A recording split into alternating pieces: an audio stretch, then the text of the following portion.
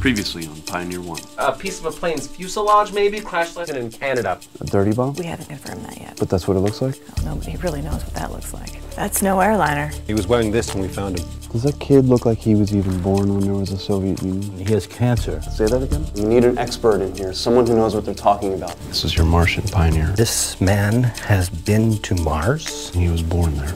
Will you help us out, Doctor? Abso-fucking-lutely. To abandon our efforts now is simply a failure of imagination of the worst kind. It's more than that. It's near criminal, in the opinion of this humble scientist. We speak of a responsibility to the future, to our children's future, yet we refuse to take the next step as a civilization, as a species, to ensure that future. Mars is the next step. Mars is the future. Dr. Walzer, I'm sure I speak for all of us when I say that we appreciate your enthusiasm and your passion, but all the proposals I see here are simply too expensive to be taken seriously at this time, to say nothing of the danger involved. Perhaps with all due sometime respect, Mr. Chairman, what we are talking about here is akin to Columbus, upon discovering the New World, deciding to turn his ships around and never looking back. Surely his contemporaries also thought his voyage was too expensive and too dangerous. Some might even have called it foolish, but that journey is what led us to where we are today. Not returning to the Americas after that first journey is unimaginable to us now. I sit here before you and say we are making that very mistake. I think Christopher Columbus is just a little outside the purview of this committee, Doctor. May I continue? By all means. Thank you. If we go to Mars, we should go there to stay. By taking a long-term view and prioritizing sustainability, my proposal for a manned Mars mission is a third the cost of NASA's July 1997 proposal. The first...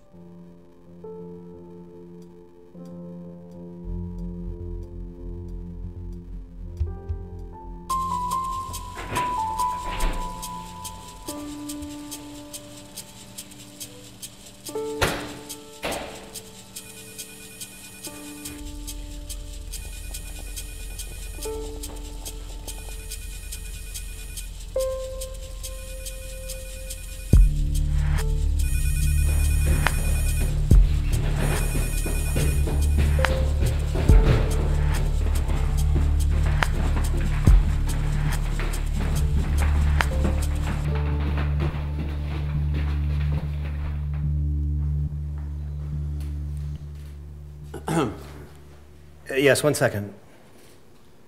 That's Dr. Walzer to brief us on some of the unknowables we're dealing with here. Doctor?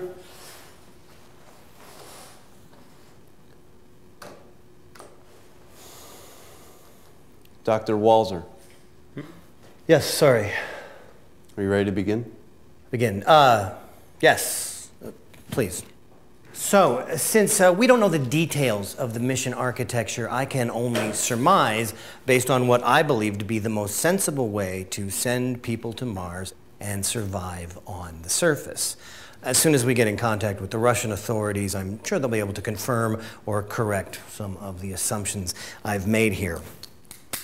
Okay, given the cost-prohibitive nature of most Mars mission proposals, I'd say this mission was probably some variation of my living off the land approach, for which I've advocated strongly for years. What distinguishes my approach from traditional approaches is in situ resource utilization, on which I'll get into more detail a little bit later. But this allows for immense savings in initial launch weight. Counterintuitively, A mission of this type would be launched during Martian conjunction, when Mars and the Earth are the greatest distance apart.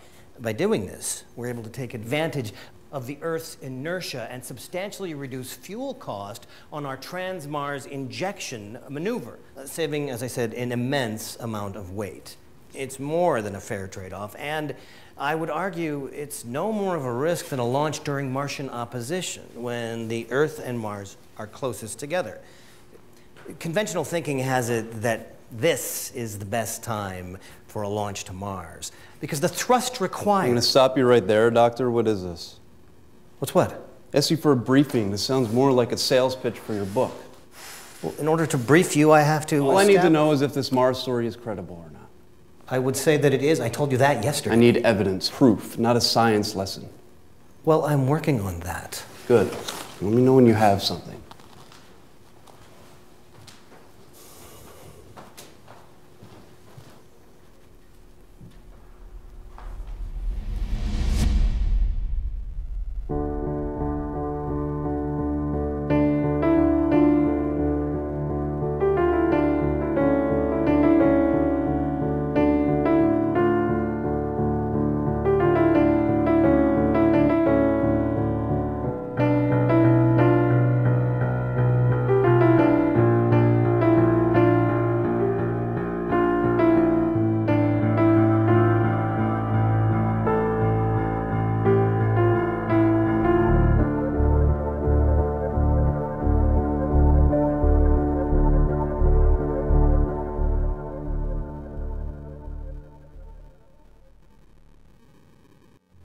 He's dying.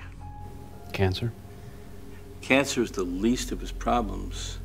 He's having a reaction to something, and I can't for the life of me figure out what it is. Everything I try seems to make things worse. I thought it was an immunodeficiency disease, but all the tests are coming up negative. What are your theories? This isn't house, Mr. Taylor. I have some things I'm going to try. But I'm not optimistic. This kid just isn't possible. Where did you say he's from? I didn't. Just keep at it. I guess if he dies, this was all for nothing. If it means anything, I think you did the right thing. Yeah. I hope the review board sees it that way, too.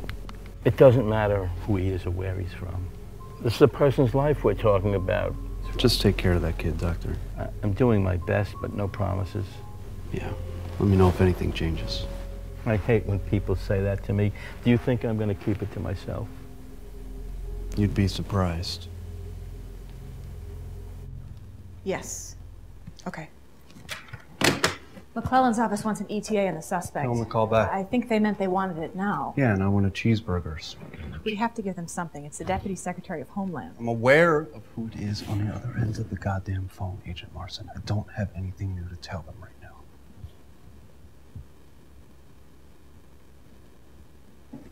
All due respect, you can't dodge calls from the Deputy Secretary like it's a woman you're standing up on a date. Thanks for making that distinction. Is there anything else? Why are you doing what you're doing? Because we're not going to find out what's really going on here if we send him back as a terrorist. And how can you make that call? Because I'm the one making it. Are you here or aren't you? I'm here. Good. Was there anything else?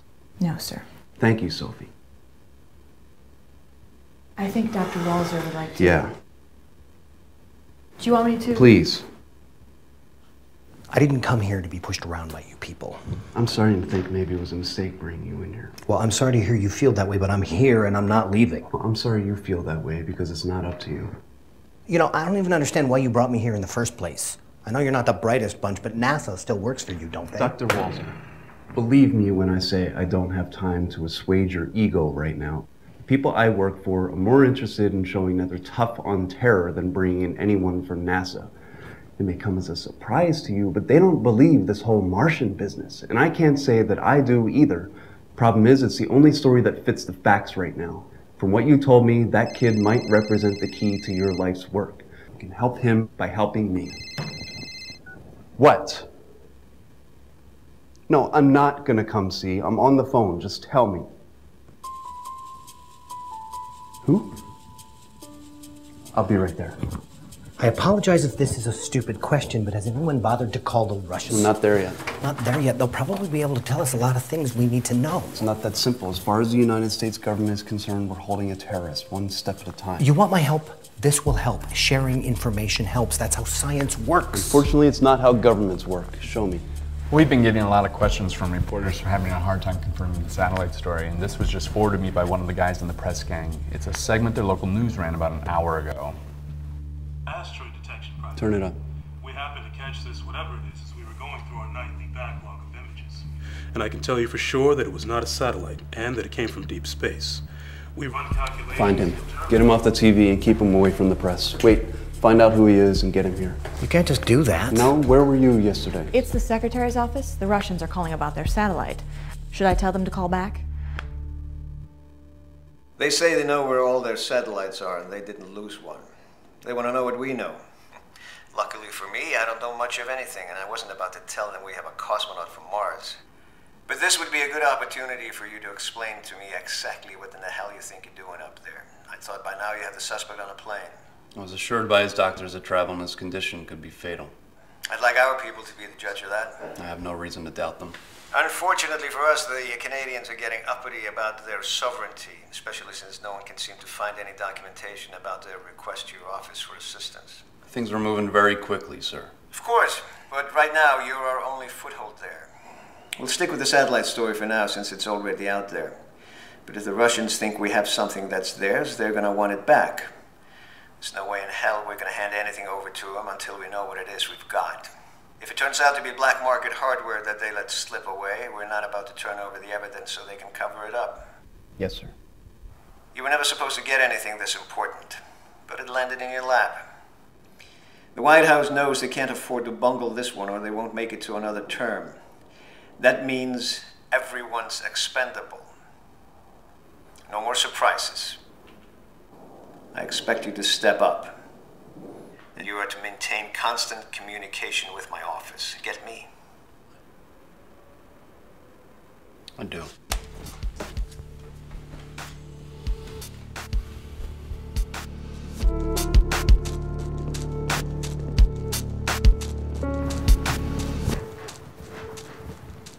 Agent Larson, where's Director Taylor?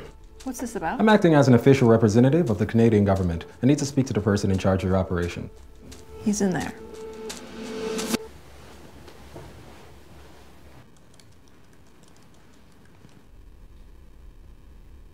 Who are you? I'm Captain Binton. Where's the guy I was dealing with yesterday? I like that guy. Captain Adrian's been promoted. Since last night? He's on temporary duty here during an emergency. What's this about? You should know I've been ordered to place you under arrest.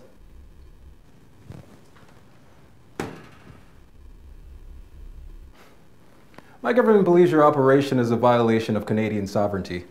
I spoke directly with the foreign minister and told him that based on Captain Adrian's report, I felt it was in Canada's interest not to rush to have all the facts on the ground. He agreed. Thank you very much. Then Captain Adrian, you believe you were doing the right thing, are you? I believe we are, yes.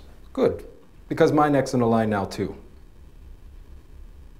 How much time do we have? Don't know, but I'd move quickly if I were you. My men and women are at your disposal. Thank you. Anything new from the crash site? Just more debris. Cleanup operations are almost complete. Keep me updated. You do the same.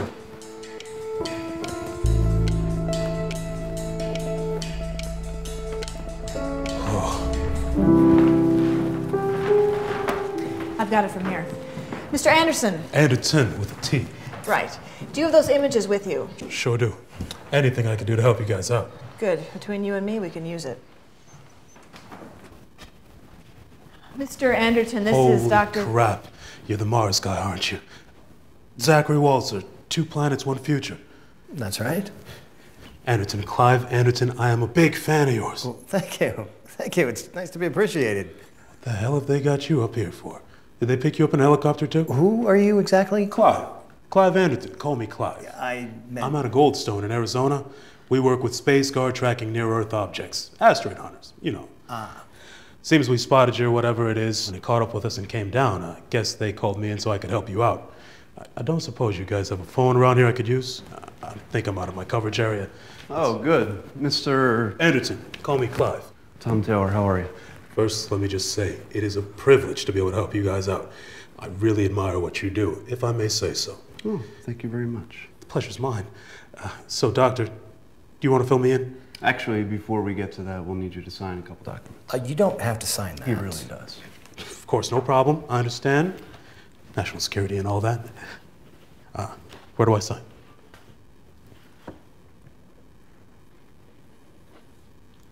All right, I'll leave you to it. Agent Larson will get you everything you need. Zachary Walter. How about that? Who is this? Adelaide DeLeo, sir. I'm with the Helena office. Why am I talking to you? Where's Taylor? He's indisposed at the moment, sir, but he's asked me to... How old are you? Are you really asking me? No, where's Taylor? Director Taylor is with the suspect, sir. Is he talking? I don't believe so, but he's doing better, as I understand. Better enough to be moved? I wouldn't know, sir. No, of course you wouldn't. Is there anything else that I can pass on to Director Taylor for you? Yes. Tell him the Canadians are threatening to close their borders. I'm dispatching a team to extract the suspect before that happens. They'll reach you there in 6 hours. 6 hours? That's right. Remind me again, who am I talking to? Agent DeLeo, sir. Fine. Next time I call, I want Taylor. Yes, sir. I shouldn't be here. I already have the password. I need the encryption key. The encryption key. I don't even know why we have to... Okay, hang on. Yeah, great, that worked. Keep everything together for me while I'm gone. I told you I can't tell you where I am. Official business. Because I can't, that's why. Okay, yeah, bye. Here we go. That's what we got. That does look like a Russian Soyuz. That was my first thought, too. But it's coming from deep space. That doesn't make any sense. Pictures don't lie. The trajectory I calculated had it miss us by a notable margin. Then your calculations are wrong. They weren't. I checked it 3 times, and so did my staff. It's our job to look for stuff like this. These pictures are from Wednesday night. At the time when I made the calculations, they were correct. So something must have changed between then and when it came down here on Friday. For the trajectory to have shallowed that much, it would have had to have slowed down, like it was trying to catch us. My God. I know. This is it. What? Proof.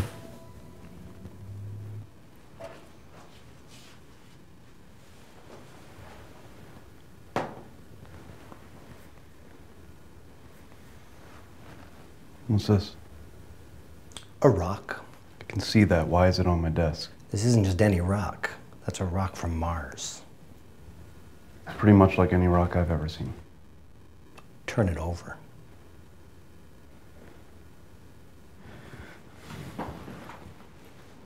That's fossilized evidence of life on Mars. The best evidence I've ever seen. That's better than the ALH 8400 meteorite. Here.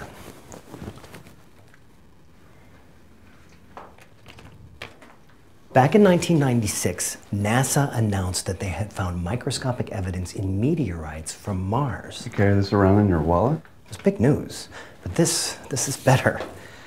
This is definitive. You said these came from inside the capsule? Yeah. It's a message.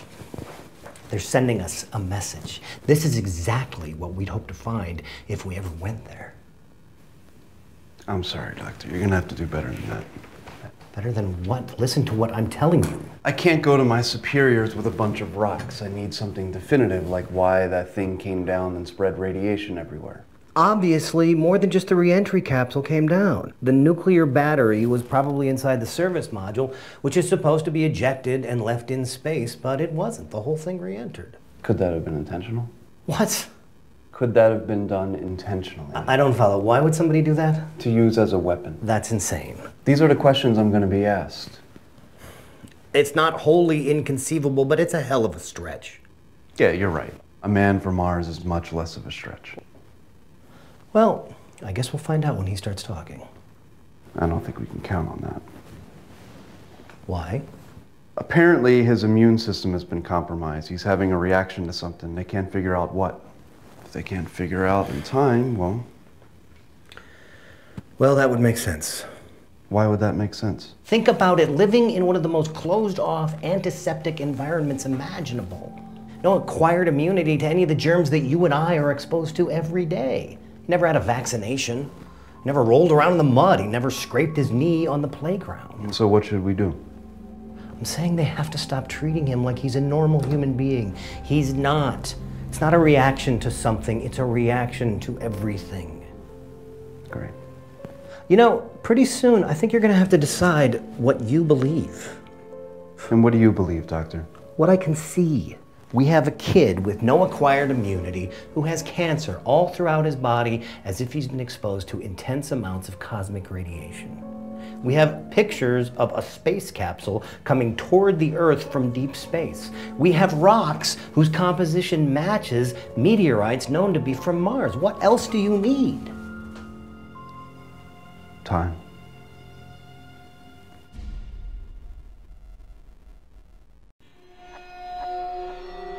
An ageless design.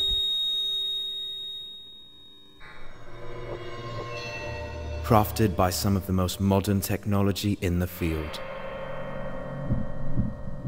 And for the first time, available to you. The Pioneer One t-shirt. Support the show by getting it and other fine merchandise at pioneerone.tv. Made possible by Hacker Threads. And that's what you're going to run. Okay. All right, well, listen, I got to run. Thanks. Well, I've got good news or bad news, depending on how you look at it. What? I just got off the phone with the science editor from the Times. As in the New York Times? It was in South Podunk. Yeah, sorry, the New York Times. They've got the Mars story. Where'd they get it? Wouldn't reveal their source. And? They're not running it. Why not? They don't believe it. So the bad news is that we have a leak, and the good news is that nobody believes the real story is real. Correct. It's a strange day. I'll tell them. South Podunk. It was funny in my head. Listen, we're going to get some food in here at some point, yeah? Yeah, I would hope so. That doesn't sound promising. Somebody leaked the story.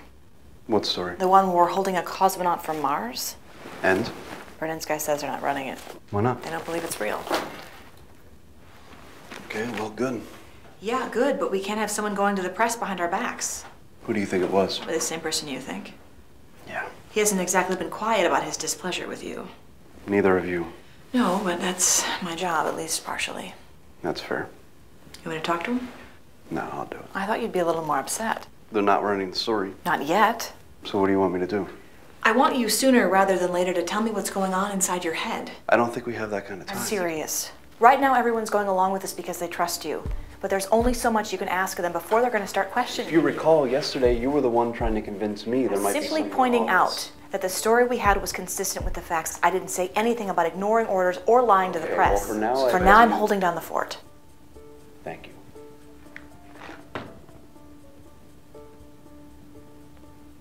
Everyone's starving, by the way.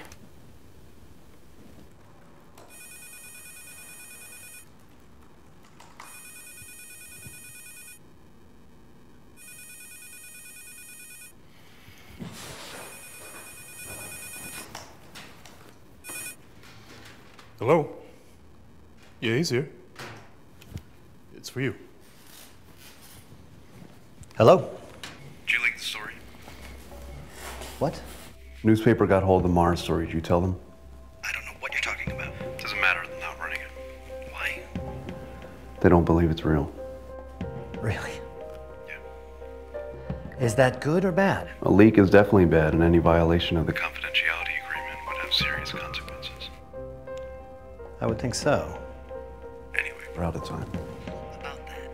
Right before The Apollo 11 astronauts returned from the moon. Congress passed something called the Extraterrestrial Exposure Act. It was to prevent any contamination by foreign microbes they might have picked up by placing them in a quarantine for 2 weeks. Well, if you're willing to accept that we're dealing with something from Mars, There might be a legal requirement to place this entire area, everything, and everyone that's come into contact with the capsule or its occupant under quarantine. if not of that law specifically, then there's still a case to be made. It's a Good try, Doctor, but I think we're out of time here. I see. You've made up your mind then. What? Are you still? I'm gonna have to call you back.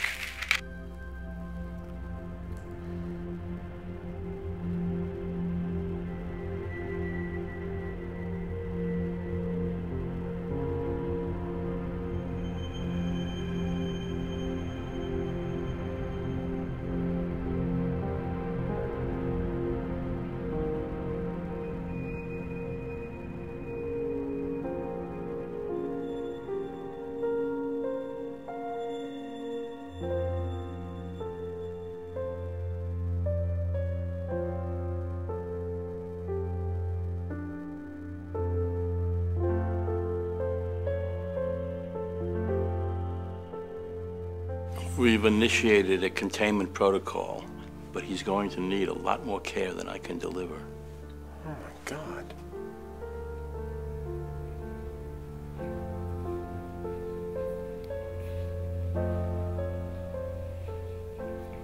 Not for nothing, but if you'd been straight with me from the beginning, we could have avoided a lot of this. I wasn't sure I believed it.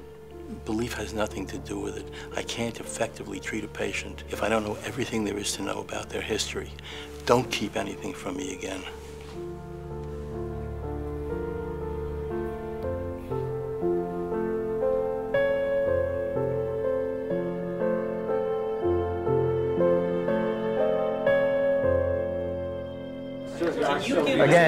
Again, I'll refer you to our earlier statement. Ladies and gentlemen, Deputy Secretary Eric McClellan. Good evening. As you already know, a satellite crashed 2 nights ago near Edmonton in Canada. It spread some of the nuclear material it used as a power source over parts of Montana State before crossing the U.S.-Canadian border. It was for that reason that DHS agents from our Montana field office were dispatched to assist local Canadian authorities. This was at the request of officials in the Canadian government. Despite initial fears, all the information we have suggests that this was an accident, that there was no hostile intention on the part of any nation or terrorist organization, and that this is exactly what it appears to be.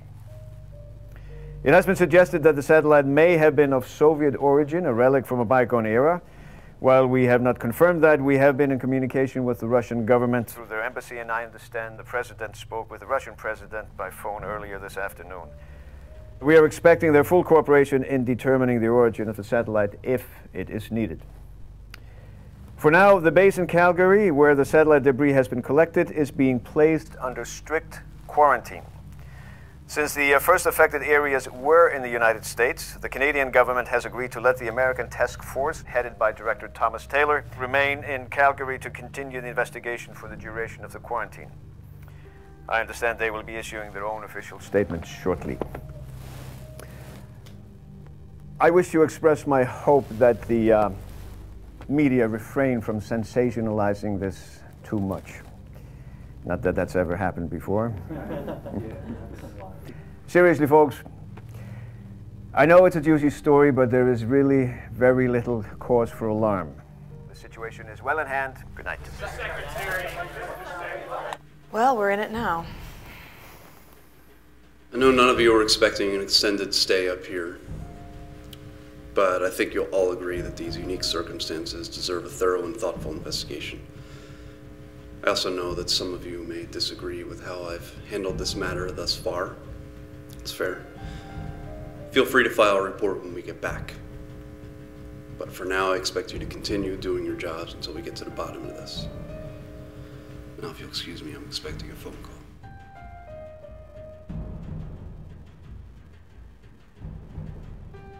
And to be your liaison with the Canadian government, everything you do goes through me. Fine. Have those call reports you asked about?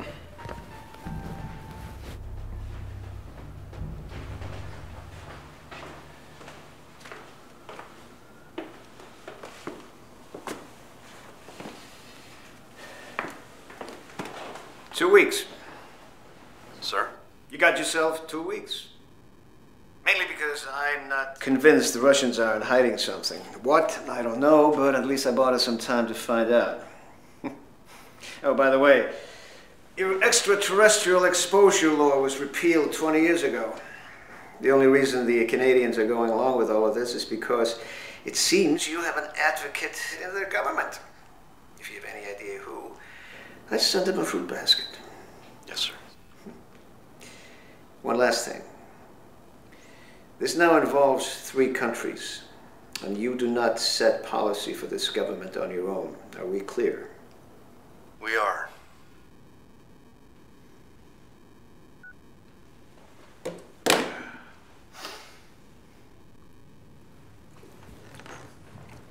Oh, good. I was just looking for you. There's something wrong with the toilet in the men's room. I think... Mr. Anderson, I'm going to have to ask you to come with us. What for?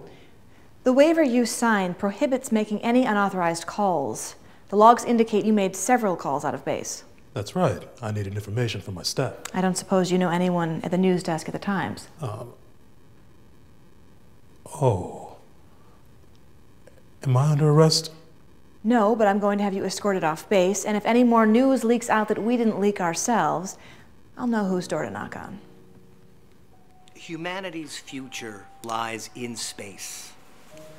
We have the means to go there. What we seem to lack is the will. We could have been on Mars 20 years ago. Why aren't we? We could be pushing the boundaries of a whole new frontier world. Why aren't we? We could be sparking innovation and raising a whole new generation of dreamers who would push us even further than the generations that came before them thought possible. Honorable men and women of the committee, I come to you as an advocate for the very future of the human race, because that is what we are talking about here.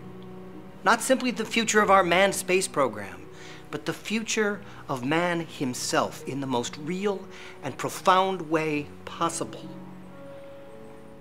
And I, for one, will not sit idly by and watch us condemn that future to stagnation because we lack the will or the imagination. That future lies on Mars. And if it's not us, it'll be somebody else that gets there first. Thank you.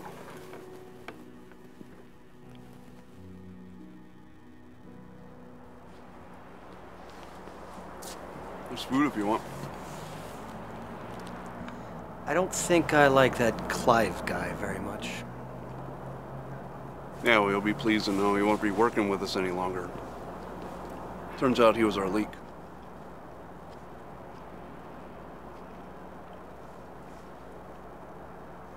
I apologize for accusing you. What's the boy's name? I realize I never bothered to ask. Note didn't say. One of the many salient details it conveniently left out. For now, we're calling him Yuri. Well, Yuri. I don't know. Seemed as good a name as any.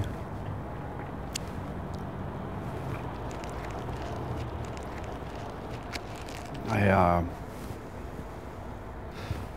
wanted to thank you. Saved the kid, not to mention my ass. Not bad for government work. You're welcome.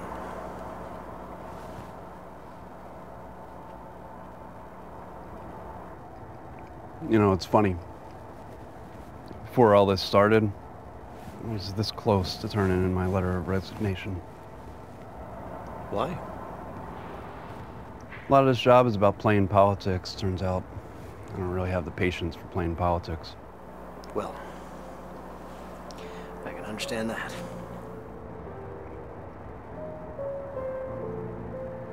I need you to level with me, Doctor. What are we dealing with here? The evidence supports the boy's story. I can't fathom why somebody would make something like that up. What? As much as I want it to be true, I can't quite accept it. The odds of surviving something like that, even under ideal circumstances, there's a missing element.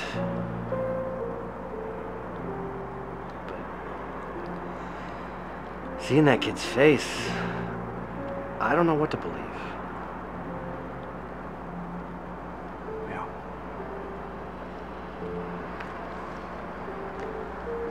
Hey, if we're gonna be here for a while, I'm going to need someone to feed my dog.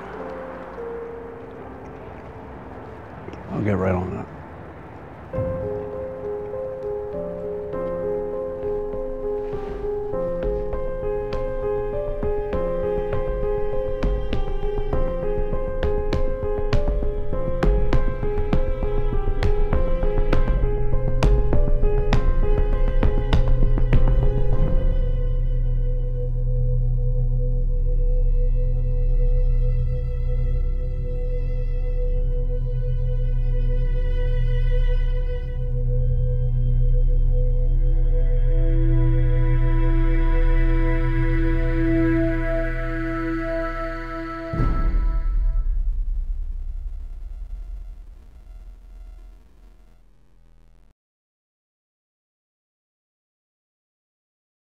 Next time on Pioneer One. Are you sure it's a good idea to keep bringing in new people? You're the nurse? That's me. So what's our cosmonaut friend hiding? I don't have time to argue.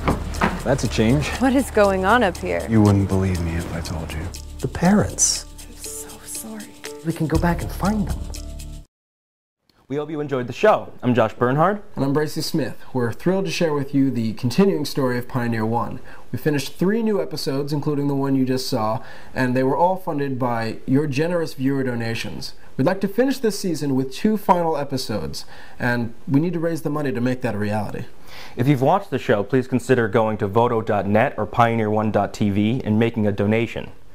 If everyone who watched donated at least $1, not only would that ensure that we'd be able to finish the season that we've started, but it would also go a long way toward proving this as a viable alternative to traditional media, which I think is pretty exciting. You can also help by spreading the word on Facebook, Twitter, your blog, telling your friends, really whatever means you have open to you. The success of this show depends on your support. Help us reach that goal. Thanks for watching. Be seeing you.